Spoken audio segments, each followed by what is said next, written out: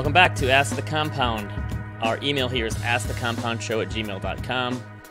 Today's show is sponsored by Futureproof. I just did a little video promo this morning for Futureproof. Someone asked me, what am I most excited about? I had bullet points, Duncan, because I have so much. The location, the beach.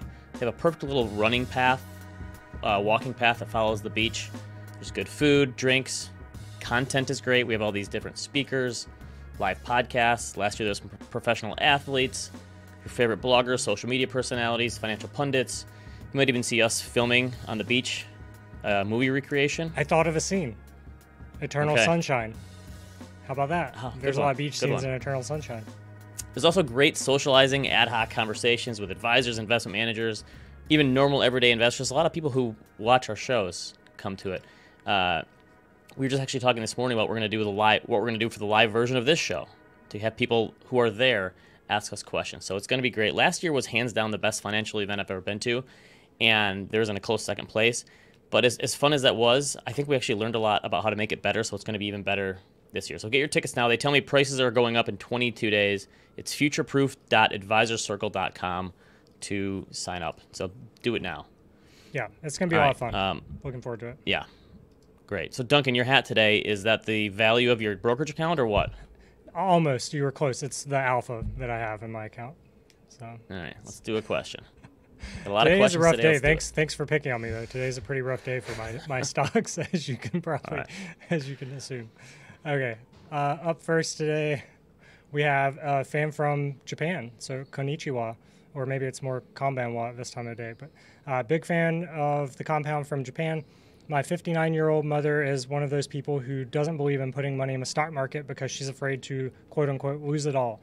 There are a lot of people in Japan who are still traumatized from the stock market bubble collapse in the 90s.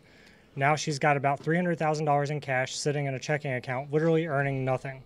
This year, I was finally able to convince her to open a brokerage account and invest $100,000. I manage this account and decide to allocate 60% to a 2030 target date fund. That's 40% stocks and 60% bonds. And the other 40% to an all-world stock index fund. I chose this allocation because I want to believe that having an increasing allocation to bonds is prudent for someone her age, but I'm constantly fighting the internal battle to allocate more to stocks so I can improve returns. She plans to retire in 8 years, has no debt, and expects to have a decent pension, so this money is largely supplementary. Should I ditch the prudence and allocate more to stocks? It's kind of a YOLO question, right? I completely understand where the mom is coming from here as it pertains to being nervous about financial assets if she's thinking about it from a purely Japanese perspective. John, throw up the growth of wealth. This is the MSCI Japan Index since 1990. $1 invested in Japan in 1990 grew to $1.32 by the end of April this year. And that dollar was underwater for almost 30 years. On the other hand, a dollar invested in the S&P would have grown to more than $23 in that time frame. So we're talking 10% annual returns for the S&P since 1990, 85 basis points per year for Japan. And this is actually from the perspective of a U.S. investor. If you were in Japan, it was actually worse when we're talking about in yen terms. So why did this happen? I consider myself something of a financial historian. Others may disagree with it, but this is my opinion. Japan has had the biggest financial asset bubble in history in the 1980s. There really aren't that many books written about it for some reason. The best one I've found is this Devil Take the Hindmost by Edward Chancellor, and it's basically one of the better books ever written on financial manias and crashes, and he has a whole chapter on the Japanese bubble. It's not a whole book, but I've compiled through this book and some other sources over the years some of my favorite stats and anecdotes. I'm going to run them through to show how crazy things got in Japan in the 80s. 1956 to 1986, land prices in Japan increased 5,000%, even though consumer prices only doubled in that time. So inflation doubled, land increased by 5,000%. By 1990, the Japanese real estate market was 4 times the value of the real estate of the United States, despite being 25 times smaller in terms of land mass and having 200 million fewer people. Tokyo itself was on equal footing with the U.S. in terms of real estate values. There were 20 golf clubs in Japan, and this is in 1989, that cost $1 million to join.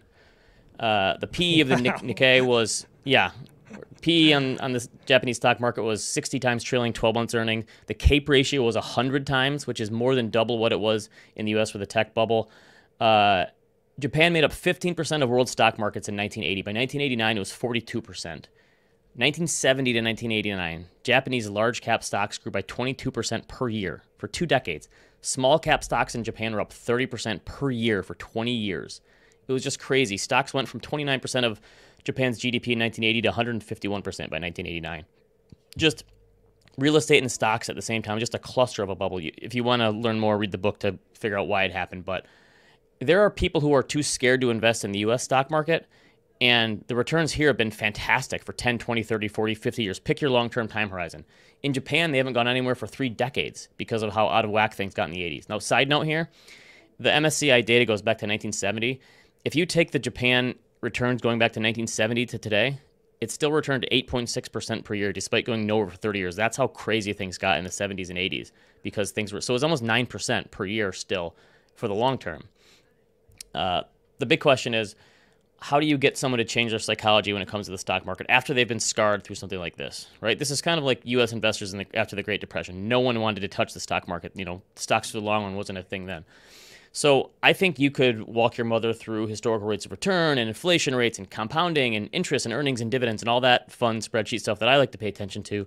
But numbers and spreadsheets are essentially useless when we're talking about changing someone's behavior, especially when they've been through something like this. I think it's hard to change how you do things, especially after you're that old. So I think you have to lean into the emotions here. So remember, Duncan, remember the scene in Shawshank? John, throw this up here, where the inmates are all working on the roof, and Andy Dufresne asks Captain Hadley if he trusts his wife, right? Awesome scene.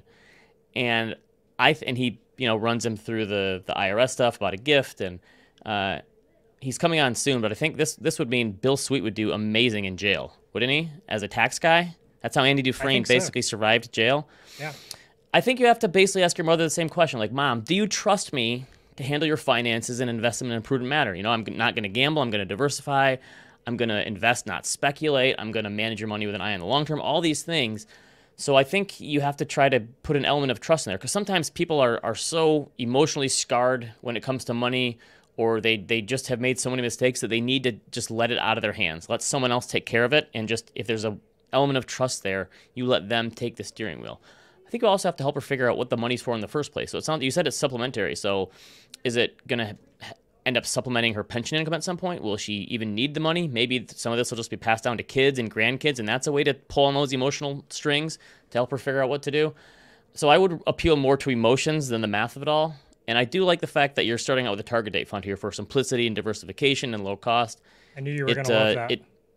You love a good target makes sense. I think that's a pretty good first step as opposed to picking individual stocks for her or something. So I would go for the emotions of it, but I totally understand where someone in Japan would be coming from in terms of being pretty nervous about it. But I like the fact that if you're handling it for her, that there's an element of trust there and she can hopefully let go and just go for it.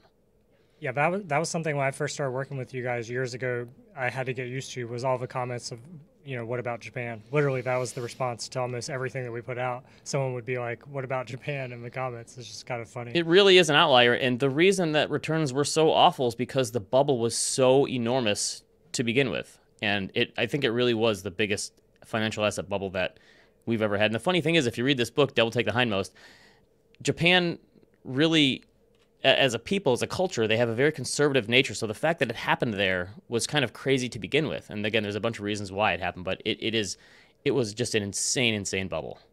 Yeah. Crazy. All right, next question. Speaking of Japan, I'm looking forward to the next season of Tokyo Vice. It's a good show. I like that one. That's right. Yeah.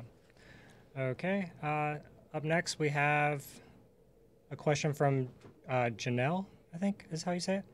I'm a single 32-year-old woman that makes $70,000 a year in South Florida. I have a net worth of around $220,000. $87,000 of this is cash sitting in a high-yield savings account earning 4% right now. This savings was originally designated for a home purchase, but with rising home prices, it's been tough to find an affordable home. It's not worth it to buy where I am, so I'm considering moving to a more affordable area. My question is this. Is there a better place to park my cash that is still liquid for the long term if I don't buy right away? I figure about $50,000 is for a house and the rest is an emergency fund. I think I should just stop saving and continue to invest my future earnings in the stock market through my 401k and brokerage. Do you think this would be a good idea? So good for Janelle. They're really thinking through things. Yes, I agree. First of all, yeah, good on you for saving up for down payment and being realistic about the affordability in your area. I don't know exactly where you live, but if you look at the house price gains in Miami, for instance, relative to the rest of the country, John, do a chart on here of Miami housing prices. Do the next one. There you go. So this is Case-Shiller home price index for Miami and then nationally. And this is since the start of the pandemic at the end of 2019. And you can see house prices in Miami, they've sort of leveled out, but up way more than the rest of the country.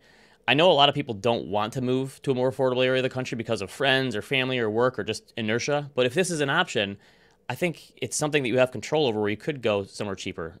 Duncan, no hints here for you, Duncan. But John, throw up the next chart.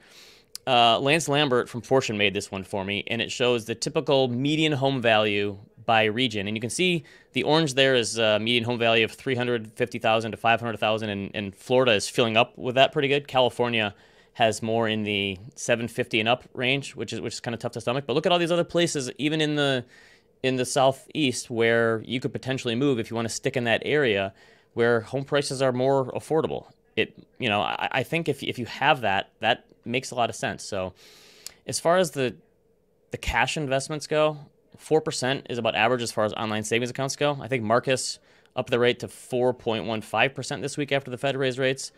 Most of them should be plus or minus something or right around there. They're now matching a little the higher, a Apple little savings lower. account rate, right? Yep, That's 4.15. about time.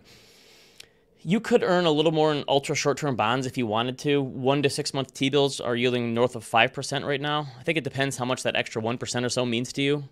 So you have $87,000 in cash, she said, right? 1% on $87,000 in cash is $870 a year. It's not bad, but it's not life-changing money. So I don't know, is it really worth it to move it around and buy a short-term T-bill ETF or try to buy T-bills on your own? You could, but I think a savings account, an online savings account, is probably easier in terms of moving money around and that sort of thing. Part 3 of the question is how much you should save. So you obviously have a large cash allocation relative to your net worth because you're saving up for a house. So $87,000 out of $220, we're looking at like 40% in cash. So she's got a really big cash buffer relative to her net worth.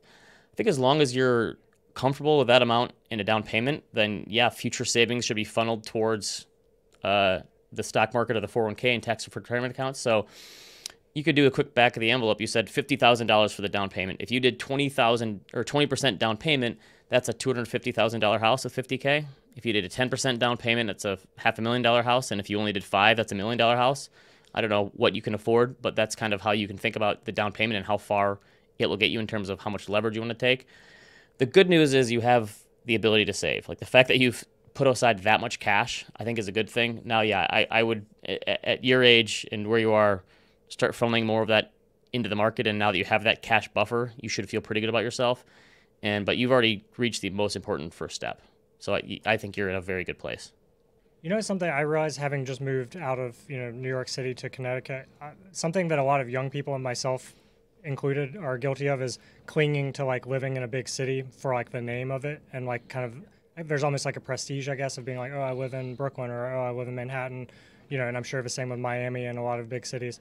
And at a certain point, I just got to where I was like, I don't care about that anymore. Like I want to go where like it's livable and where things are more affordable. And if you're not going to use all the things that are great about a big city, you're just paying up for it's like a tax on yourself, right? Right. Yeah. At a certain point, you want a Costco as opposed to a local little bodega, right? Right. Or drive as opposed to a Subway. Yeah. Okay. Right. Up next one. Question 3, we have a question from Will. I run a one-member consulting LLC and was looking at SEP IRAs. I saw that there's a new Roth option as part of the December 22 legislation. I need you to remind me what SEP means. We can wait until after. Can I contribute to both the SEP Roth and my own personal Roth? There's conflicting advice out there about whether the Roth limits impact one another. Side note, when I started doing research on my question, I came across a random internet article. I started reading the article and I thought I was reading Bill Sweet because of the Roth gushing.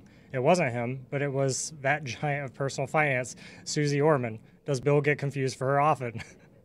Don't know, compliment or shade, no way to know. Let's bring in Susie Sweet now, I guess, and ask him. Bill, you don't have the bangs of Susie Orman, so I'm guessing not. So SEP is what? Simplified Employee Pension? Employer, is that right? Yeah, you've got it. Yeah, and I have to tell you, people are always asking me if I know Tyler Durden. This is the first time I've been confused for Susie Orman outside of a New York City Drab Club. So this is the very first time. Not a lot of those up in Milford, Connecticut, I'd imagine, Duncan. But right, I'm Bill, not here to judge. Yeah. You helped me set up a SEP Yes. IRA 4 or 5 years ago. I didn't know about this Roth option. Yeah. And it's new. So what's the story? I didn't know about this. Tell me about it. Yeah, so Duncan, SEP is a simplified employee pension plan, and it's basically a way for small businesses to turbocharge retirement contributions, but they're using kind of a hybrid of the IRA structure. And the biggest difference between your traditional sort of standard IRA that you or I can contribute to are the income limits. This year we can do about $6,500 per, subject to income limits, but a SEP IRA, A, is not subject to income limits, and then B, you can do up to the 415C limit. In 2023, that's $66,000. Now, you have to have a lot of income to contribute that much. It's limited about 20% of your net income, but that's a big one. And so what Will is taking a look at here before he went down a really weird rabbit hole with who I look like and don't look like is the Consolidated Omnibus Act bill, Ben, in Secure Act 2.0, as it's colloquially known in the industry, basically changed the way that certain contributions could be made. And he's 100% right. Will is on it. You can do now a SEP Roth IRA as of January 1st, 2023. And ultimately, I think that's an awesome option, right? I think I have the back tattoo, first episode of Portfolio Rescue, now Ask the Compound. Back tattoo says Roth IRA conversion. I'm into this stuff. So I think ultimately it's a great option. You just need to weigh the tax pros and cons. And there are some unanswered questions in the legislation, which we'll get to in a second.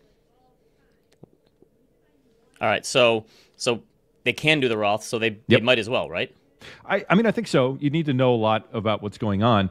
But what Will sort of asked is, does this impact my ability to do a regular Roth IRA, right? Because why not have your cake and eat it too? If you can dump in $60,000 into a SEP, why not do the additional $6,500 too?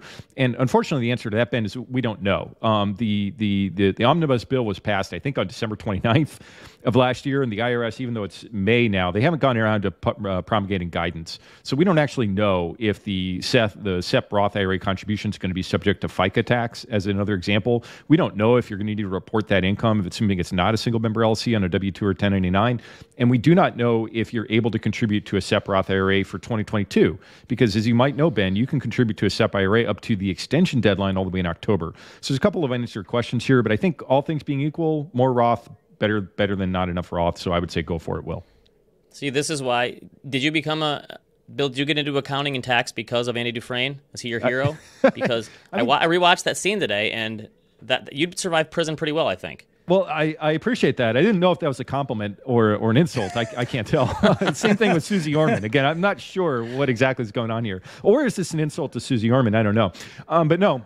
What was going on backstage was, I love that movie so much. It's a foundational film for me. I was so upset when Forrest Gump won the Oscar. I guess I understand, but come on. In the annals of film, give me a break.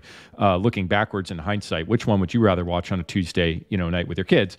The prison scene, obviously, is awful. It's the worst part of the film. But that said, you didn't see backstage. I was trying to smash the unmute button because I wanted to chime in and comment, but John blocked me. He prison blocked me at the door. You're not going to get that by John. Nope.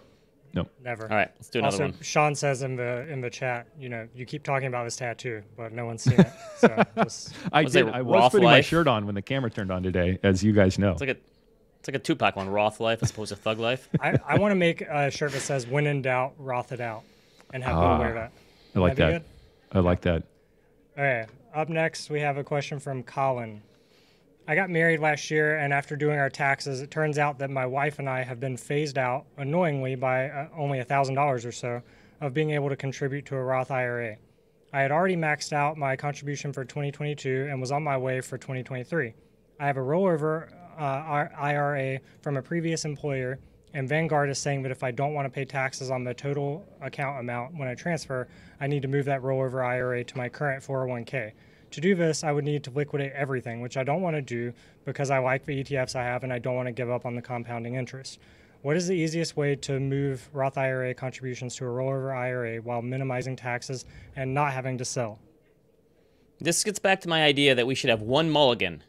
You get to make one mistake within reason, plus or minus some percentage of your AGI, and the IRS calls it good, right? Especially when you get so close to the Roth thing, right? It's like I played Operation with my kids this weekend, where you get to the side and it buzzes you, you know? That's a classic, yeah. Yeah. So the other thing is the rollover process from a 401k to IRA is a nightmare in this country. You have to like sell everything, and then they send you a check like 2 or 3 weeks later. Then you have to deposit. It's so antiquated, and I know why they do this because they don't want you to move money from them. But what is going on here? If he's over the limit because their income came in a little higher than expected, and he's doing a rollover. What's going on here? Because I'm confused. So Colin forgot to say the magic words, not to brag. This is only a problem if you're earning more than $214,000 a year of taxable income. So good for you, Colin. Congratulations. Good on you. So I think what he's getting at, Ben, is I think he's thinking he wants to set the conditions to do backdoor Roth IRA contributions going forward. Because as we've discussed many times on the show, there's no income limit to contribute to a traditional IRA, and there's no income limit to convert that traditional IRA to a Roth IRA. But Colin's going to run into a problem known as the pro rata rule, that is, if he has a large IRA balance, anything that he hasn't paid tax on is going to be taxed when he goes in that conversion pro rata. So if he has $60,000 set aside, he contributes $6,000, 90% of that conversion is going to be taxable, and that's obviously not advantageous. It kind of defeats the whole purpose, right, of doing that backdoor Roth. So the solution, Colin already figured it out. Use your employer-sponsored 401k plan. He mentions a fantastic company, Vanguard, and they have a lot of great ETFs, Ben, some of which we are very familiar with here at our company and elsewhere, and I think a very reputable company. I would take a hard second look at that, Colin, about that. And further, to me, I understand you don't want to liquidate your investments. You fell in love with your ETFs. You got married. You don't want to let them go. I get it. But you kind of need to balance that versus what you could get on the other side. And Ben, you're right. It's probably going to take you 2 to 3 weeks to make this happen. But 2 to 3 weeks in the time span of 40 to 50 years, probably not a big deal in my opinion. Right. I'd take a second annoying, look at but it's annoying, but it's not going to be the end of the world. Yep. So probably the only other thing I could throw at you, Colin, if you have any self-employment income, you could set up your own solo 401k. So that's something that you can always consider if you do happen to own a business. Unfortunately, if you have a single employer, that's not an option. But Vanguard to me is among the upper echelon of reputable providers. So I'd look at it, because then you could have your cake. You could eat it too. There's just some confusion. He says something about easiest way to move Roth IRA conversions to Roth rollover IRAs. That's not a thing. If you over-contributed for a prior year, you have to take an excess distribution. You had to do it by the tax deadline, unfortunately. Hopefully you filed an extension. And if you don't, you're paying a 6% excise tax, and the IRS can come slap you with up to now a 25% penalty for any excess contributions. So Colin, talk to your tax professional about this, but for what you're going to get what it's worth. It's free advice, but I would take a strong look at doing an excess distribution. Get that out of your account as soon as possible. And so I'm looking at the live chat here. Did I see Duncan's mom is in the chat today? Whoa! My mom is often in the chat, to be fair. Your mom is proud of you. She Duncan. is. She wants to see you at work. I think that's beautiful, man. All right. Miss Hill, you raised a fine son. We're very proud to have Duncan as part of our team. Oh boy. People in the comments aren't paying attention to the show. They're just talking to your mom now. It's a family affair. Yeah. What does she think about rollover Roth IRA conversions? Well, I think that one thing I was going to ask you about is the thing about compounding interest. I mean, that doesn't stop just because you roll over, right? I mean, your accounts are still. No. I mean, you might miss out a little bit. Yeah, it's like you go to cash for a couple weeks, then you get back in. So it's not like I think that's what Ben highlighted at the onset. That's what he's worried about. Its process takes, unfortunately, a month for some providers. Again, I think Vanguard's a very good company, and I would take a second look at it. Also, you can time the transfer, right? No, I'm just kidding. It could work in his favor. I mean, that's true. Unfortunately, we don't know. It's easy for me to tell what's going to happen 3 weeks from now in 3 weeks. All right, next one. Okay, up next we have a question from Brad. I'm 34 years old, and I live in a state with no income tax, and my salary is in the 22% bracket. I started a new job that has a 401k with a Roth option. I can max out my 401k contribution by splitting my contribution between traditional and Roth. My employer's plan has a safe harbor match after a year that would add 4%, but I'm not currently receiving a match. Am I better off maxing out my 401k in multiple buckets or saving a lower percentage but having it all in Roth? Can you guys explain safe harbor? I don't know what that means. Have at it, Bill. See, yeah, I think so. Bill's runs the 401k at our place, basically, so He can, I do. He can take this I'm your plan administrator. No, the safe harbor, Duncan, is simply that it allows for a certain type of contribution, specifically kind of toward executives. That ultimately, if you give everybody a free 3 or 4%, the safe harbor, minimum is 3%. I guess they're a little bit more generous, like us. They're doing 4%. If you're doing that and matching contributions, effectively, you can sort of tilt the dial. You don't have to go through some of the really complicated Department of Labor, high compensated employee tests. And so the 401k plan is a people's plan. Most plans are, and ultimately there's a test that applies each year that says, hey, if you have too much money in your highest paid folks, we're gonna declare this plan not valid, and they're gonna make the distribution happen from the higher compensated folks. So if you go safe harbor route, everybody gets 4% or 3% minimum, but you don't have to go through some of the more stringent It's a pretty tests. good deal. So my guess is, as much as you like a Roth IRA or 401k, if they, for whatever reason, have to split this and gives them a bigger match, you would probably recommend splitting, because you can't really get, even the tax benefits in the Roth in the future are not going to be better than 100% return on the match, right? Yeah, I think you're right. And they're, Brad says he's not getting a safe harbor match, so I don't know that it really comes into play. Most plans would allow for a match on either traditional or Roth, so I don't think that's necessarily a factor. But his real question is, should I split this? Like, should I have a split? Brad, if we could see into the future and know exactly what your tax rate is going to be at 64, like we kind of know at 34, we'd be able to answer that question very specifically. I've got no problem. If you don't know the right answer, just diversify, right? I think, guys, I've got the back tattoo. We talked about Roth. I'm pushing Roth. I think the audience of Asset Compound skews relatively younger. I could be wrong about that. I think early in our career, let's say 20s, 30s, Roth is going to be the way to go. But there's a big case, a huge case for traditional contributions. And if you're not sure, if you kind of think that my tax rate might be lower in retirement, traditional contributions could be the best option for you. And so, Brad, I think if you in the inability to see the future, splitting the baby in half doesn't make that makes a ton of sense to me. I'd keep doing what you're doing, Brad, in the absence of perfect information. It's funny you mentioned the age of people in the chat, because the other day, or it's been several weeks, I think, David Wysocki, who's often in the chat on our shows, my guy, said something about being 72 years old. It's great. I just assumed that he was, I was just picturing like a 30-something-year-old. He's a young man at heart. I mean, yeah, exactly. God bless him. He's got 30 years left. So, yeah, I'd urge a Roth contribution for him as anyone else. Bringing up the averages. All right, we got one more. Okay. Last but not least, we have a question from Tom. I'm married, filing jointly with $150,000 income. I have 4 to 5 years of short-term capital losses from 2022 of $13,000. I used $3,000 of the losses against our 2022 income. If I have $3,000 of long-term capital gains in 2023, do I pay the lower rate on the long-term capital gains while still deducting $3,000 against our income with the short-term capital losses? Maybe a small potatoes question compared to some of the not to brag questions. There's no small potatoes on Ask the Compound. No. This is a show for the people. All right. So, Bill, I got a question about the carrying losses over. So you have a certain amount. You have $10,000 of losses this year. You can carry over $3,000 for the next couple of years. Does the IRS just hope that you're going to forget about those carryover losses? Is that why they do it? Why can't we just take them all in 1 year? It happens sometimes. My partner in crime here, Bill Artzeronian, CPA, who I've not spent any time in jail with, but he's my battle buddy. He would correct you on that, Ben. He would say that you can deduct $3,000 against your ordinary income, right? And so then the remainder carries forward. And the reason I mention him is we see a lot of bad tax work, to be honest, Ben. And one of the more common things is they miss some folks. Unfortunately, when they pick up a new client, they don't catch that carry forward number from last year or the prior years, right?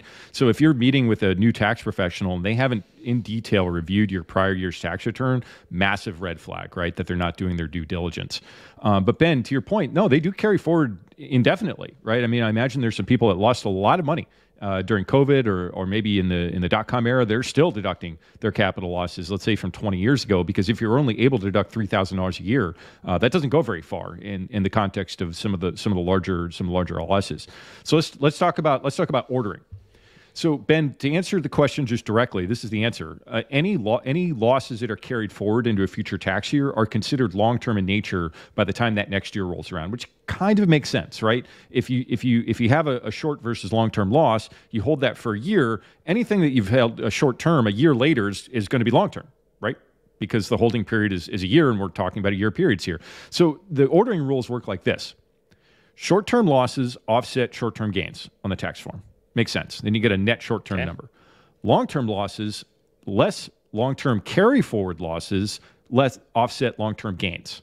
So again, from the prior year, that number is magically transformed into a long-term loss because it happened more than a year ago. Then you get a net long-term gain. Then net short-term losses or gains. I got the Zach Galifianakis numbers going on right now. And this is why I just let you do my taxes, Bill, because I'm lost. Well, this is why I let the software handle it, right? So I'm not even doing this calculus. I'm not Galifianakis in this stuff here. So ultimately, it all goes into a blender, and then you pay tax on what's left. And so to give you guys an example, stick with me here for a second. Let's say that I have a $3,000 short-term gain. I'm not drawing this down, Duncan. Don't laugh at me. A $3,000 short-term gain, a $3,000 long-term gain, and I have $5,000 loss carry forward. So the net gain I have there is $1,000. Is that short or long? Duncan, which one is it based on what I've told you? I wasn't paying that close of attention. Okay, that's fine. That is going to be a short-term gain because, as I said before, the ordering steps are the long-term carry forward offsets long-term gains first, and then they get put in a blender. So in that instance, in that case, that would be a net short-term gain. Does that answer the question, Ben? Yes. We do need a whiteboard. I think next Ask the Compound, we'll do this on a whiteboard. I do have a little bit of a follow-up question. I think you basically just answered it, but just to distill it down, I have a friend who I was talking to recently who was telling me he lost quite a bit in the market last year, and I was telling him about this very thing, being able to write off up to $3,000, and he was like, "Oh, I don't think my tax guy did that." Is there anything you can do after the fact to or is it just too late? Can you amend your return? What are your options there? Great question. So ultimately, take a look at Schedule D, page 2, and if you see a loss on that page 2 at the top, and then a $3,000 number that flows up through Schedule 1, and then on the front page of the 1040, you'll see negative $3,000. If that number ain't there, you're right, Duncan. Your buddy, something went wrong. To answer your question directly, yes, you can amend a tax return up to 3 years after the filing deadline. And that means right now, tax year 2020 returns are up for amendment. But as you remember, there's all that COVID weirdness. The amendment deadline is actually July 15th, 2023 for tax returns filed in 2020 So I would advise him to take a look. It seems obvious, but some people think I lost a ton of money last year. It depends if you actually locked in those losses too. It's not just a paper loss. Very good point. I think some people might misunderstand that. It has to be something that you sold for a loss, not just you were down last year. Back to the question about compound interest in ETFs. If that's in an IRA, it just keeps compounding, right? I mean, your gain just rolls into your new account. You don't have to realize any gains on it. So yeah, Ben, I think that would be something to look at. Duncan, get your friend a copy of his 2022 1040. We'll take a look at it. Cool. See, this is why we have our own Andy Dufresne on staff here. That's what I'm here for. Exactly. Yeah. And I'll see you at San Juantaneo. I'm on vacation this week, so I am actually heading to the beach. Just wait until how exciting this all gets when we start taxing and taking into account unrealized gains and losses, right? That's going to be fun. Yeah, and that's the nightmare, right? And that's always the thing that gets thrown in my face on Twitter. It's like, what if the IRS taxes your Roth IRAs? Well, okay. Well, what if they start taxing, my back tattoo, right? I mean, yeah, we could plan for anything. My comment this morning was people in the finance world spend 95% of the time worrying about stuff that could happen 5% of the time. Right. And what about... Let's focus on what's actually happening, not what could happen. Focus on what drag queen Susie Orman's into. Go enjoy the beach. Thanks. Thanks, guys. All right, remember, you can email us, askthecompoundshow@gmail.com. But also, if you want to send us a voice memo or a video from your phone, feel free to do that. We will play it right here. If you want to personalize it a little more, if anyone wants... anyone wants to do that. We were thinking about setting up a voicemail, but you can easily do a voice memo. Send us that, or send us a video of yourself if you're willing. Thanks to everyone in the live chat for showing up, especially Duncan's mom. We always appreciate it. She did a great job. In podcast form. Yeah, leave us a review, hit like, subscribe, all that stuff, and we'll see you next time. Thanks, everyone. Bye, guys.